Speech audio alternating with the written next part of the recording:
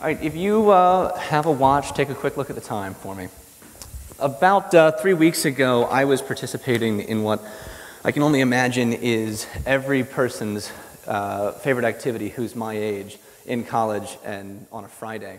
I was interviewing, actually just down the hill, and the interview was actually going pretty smoothly, as smoothly as anything goes for me at 8:30 in the morning, until the interviewer asked me his final question, and he said, "John, I want you to tell me something that you firmly believe, that you think other people don't ever consider." So I thought for a second, and I told him, I said, "Stories always make conversation better."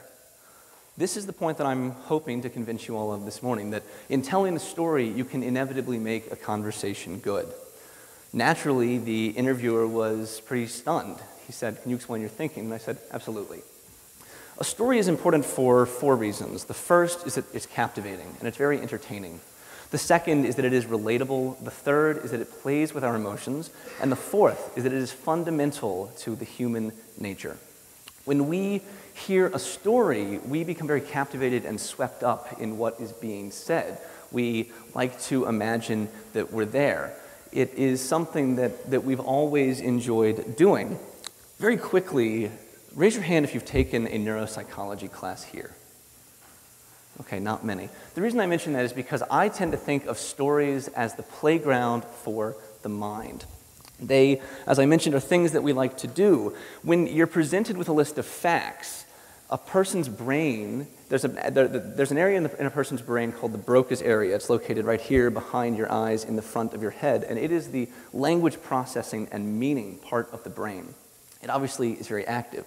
But if those same facts were to be presented to you through a story, something very mysterious happens. The experiencing parts of your brains also become active. And when I say active, I don't mean like sort of active, I mean like very active. So, for example, if I were to measure your brain activity, as I told you the following short story. This morning I walked across campus in the cold, dry air.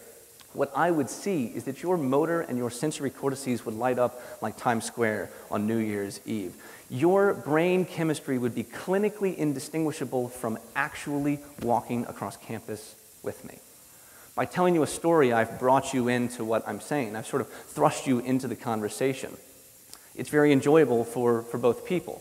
So obviously stories are captivating, but they're also relatable. Stories are how a listener can peek inside the consciousness of the storyteller. Another example might be, I tell you about the time that my heart was racing and my mind was wandering and my palms were sweating before I got up in front of a group of my peers to participate in my school's public speaking competition. And you might be able to say, "Wait a second, me too. He and I were more alike. There's a shared common struggle that I didn't put my finger on before, but now I can relate." And that's what stories do. They allow us to connect across the barriers of time and experience the shared similarities between one another that are both real and imagined. And this is important because if you think about this in the context of social psychology, one of the implications is that when we enjoy being with people, we form a connection with them. And this is really deep and meaningful. If you think about the implication of connecting with someone, there obviously is this sort of like emotional kernel that takes root. And really, emotions are sort of foundational to a story. A narrative that doesn't include an emotion is just a presentation of facts, and that takes us back to square one. So really, it's actually beneficial that a narrative or a story necessarily includes emotions, because otherwise it would be boring. Now, if you think about what this means, we can put it into the context of how a story actually operates. It's very patternized, it's very routine, the information is nicely structured, and it's all interrelated. This is something that Stanford Graduate School of Business professor Jennifer Aker comments when she cites her own internal data that says when a person is given information, when they're presented information through a story, they end up remembering it up to 22 times better than when it's just presented in data alone. And now, you can think of this, you can rationalize this in 2 ways that I find to be complementary of each other. The first is, as I said, stories are patternized. The second goes back to this central theme of creating a bond. In 2013, there was a study published by a neuroscientist by the name of Paul Zak in Science magazine, in which he comments that when we listen to stories, a neuropeptide in our brain called oxytocin is released. And oxytocin is the feel-good drug. It is the same chemical that's released in our brains during sex, after childbirth, and in almost all of the other activities that include bonding as being integrally important. And so I think it's only fitting with my mother and my sister sitting here that I make a joke that the three best things ever given to human society was the ability to have sex, the ability to have children, and the ability to tell a story, perhaps even in that order.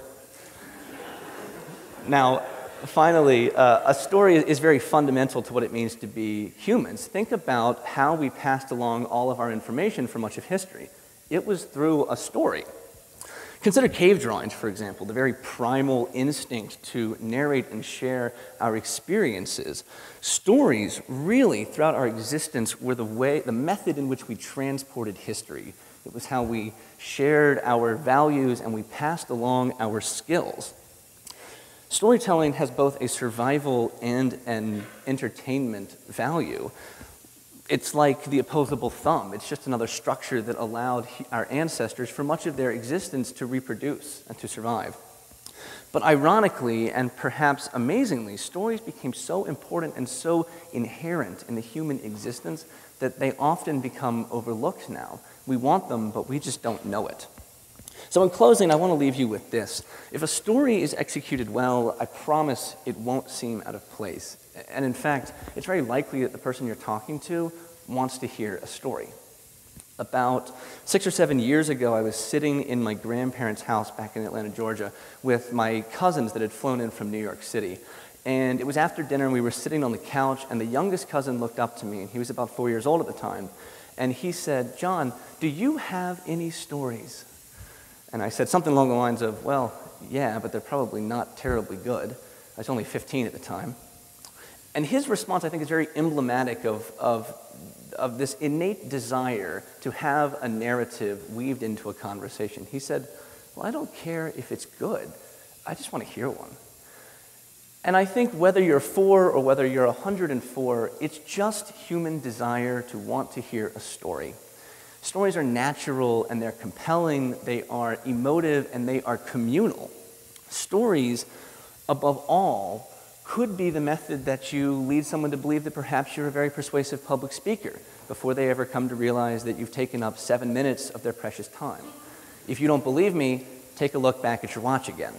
So in closing, I'd like to leave you with this. Tell a story in your next conversation. I promise you, you won't regret it, and neither will the person that you're talking to. Thank you.